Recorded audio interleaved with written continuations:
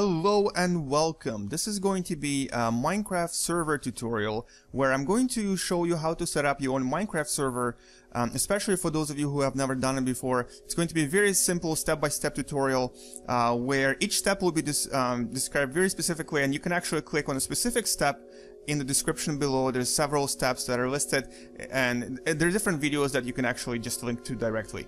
Now this is only for Windows, unfortunately, because Mac and Linux users will find it a little bit more difficult. But if there's enough requests, I'll actually make another video where I'll explain how to set up a Mac server or a Linux server as well. Now you have to make sure that you have Java installed, because that's something that this game requires. And if you can play Minecraft, like right now my Minecraft is running, that probably means you already have Java. But in order for you to run a server and to modify certain things, you also have to make sure that Java is actually in your pathways as well. So I'll show you how to do this. So let's start with the first step. And the first step is to basically go to Java page, and the link for this is in the description below as well.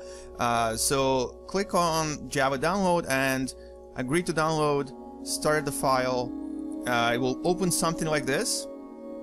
Now I already have mine installed, but yours might be different if you have an older version, for example. Now for this particular version in, what is it, April, May 2014, you need to have Java 7, but if you're watching this from the future, you may need to have different Java, Java 8 possibly. And so this asks me to reinstall my software. I already have it, so I'm going to say no. If you had something else pop up, then you probably have a lower version, so say yes and make sure that you have a latest version of Java. Now this is step number one, but now you also have to make sure that your Java is actually added to your Windows system pathways. I'll show you how to do this.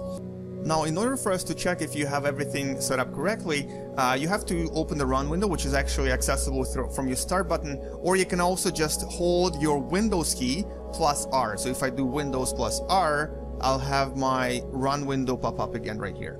So you need to enter CMD, which stands for command. So CMD, and then click OK, and you'll have this black window pop up. So in here, all you need to do is type Java minus version, and enter. If you have what I have right now, Java is not recognized as an internal or external command, operable program or batch file, then you'll need to follow the step I'm going to describe right now. If, however, you have Java pop up and it tells you what it is, you can skip to the next step right now.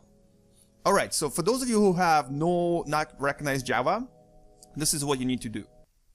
Now this is actually probably one of the more complex steps in this tutorial, and it's actually kind of optional, but I do recommend that you do this because it will allow you to modify your server and to run it even better, especially if you have a lot of users using it. So what we need to do now is we need to make sure that Java is added to our system pathways. And to do this, this is what we do.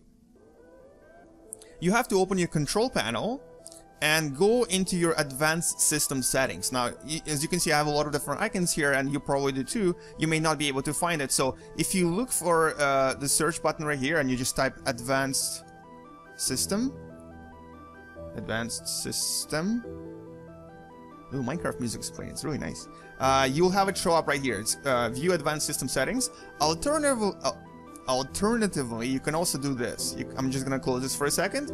You can go back to the run window, which is once again Windows button plus R. Now instead of CMD, if you type this, control sysdm.cpl, this is actually in the description below as well. If you type this and you click OK, you'll have exactly the same thing pop up. So you'll have this window pop up.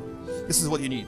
Go into advanced tab right here, and click on environment variables, and these are basically your pathways that your Windows recognizes already. Now, once you find this window, once you have this window open, before we can add something here, this is what we need to do. We need to find out where you install your Java, and this will depend on whether you're running a 32-bit or a 64-bit system. Now, unfortunately, I don't know what system you have. I have a 64-bit system, and the way to find out what you have or where your Java is to go into your File Explorer, which is basically you right-click on your Windows button and you open Windows Explorer, so it's going to look like this. Now, go into your C drive I'm assuming C drive is your primary drive, and then going to either program files or program files x86. Yeah, actually, if you have two like this, you most likely have a 64-bit system.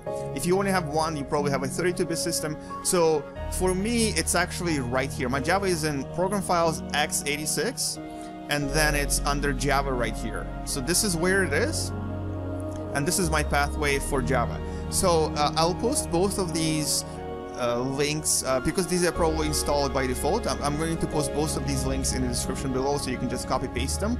So this is the link that I need, and what I'm going to do now is I'm going to go to my environmental variables, click on edit, and then scroll down to the right, click on semicolon, and then copy paste what I posted in the description below. So basically it's this.